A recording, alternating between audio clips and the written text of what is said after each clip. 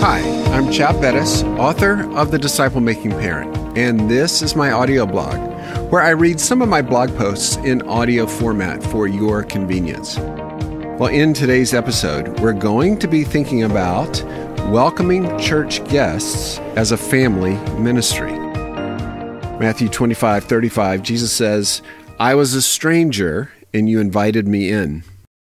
You know, one summer, I was at wit's end. I was feeling burnout, and the elders graciously granted me a sabbatical of several months. During the Sundays of those 2 months, my family continued to attend my church while I took Sunday morning road trips to different local churches. Several impressions remain from those visits. First, I remember how intimidating it was to go to a church where I did not know anyone. And second, I clearly remember how few people greeted me or took an interest in me. Of the 8 churches I visited, exactly one person held a conversation with me. At church after church, I walked in alone, sat alone, worshiped alone, and walked out alone without having one significant conversation. But let me tell you about the exception. This dear woman was probably about 20 years my senior, and she sang in the choir. When the choir was dismissed, she came down and walked all the way to the rear of the church and sat a row behind me. When the service was over, she introduced herself and engaged me in conversation. She asked significant and appropriate questions, and I left that church feeling as if I'd connected with someone. Looking back on that day, I believe this was a ministry she had appointed herself to. While singing in the choir, she must have been scanning for first-time visitors to welcome.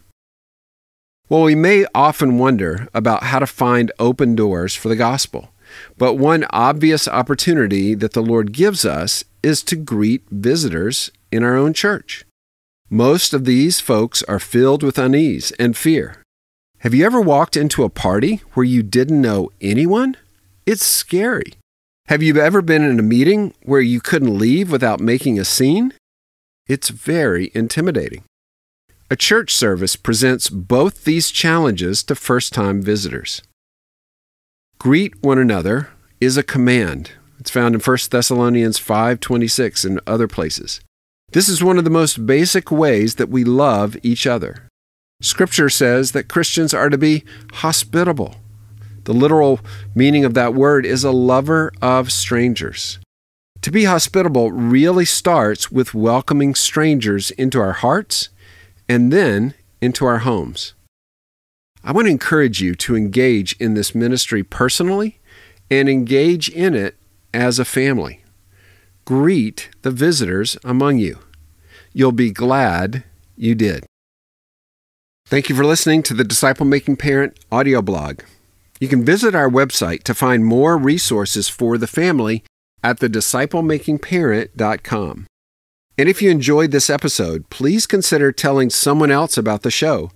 And please consider leaving us a rating or review. Believe it or not, both of those small things help out a lot. They help others find this program. Thanks for listening.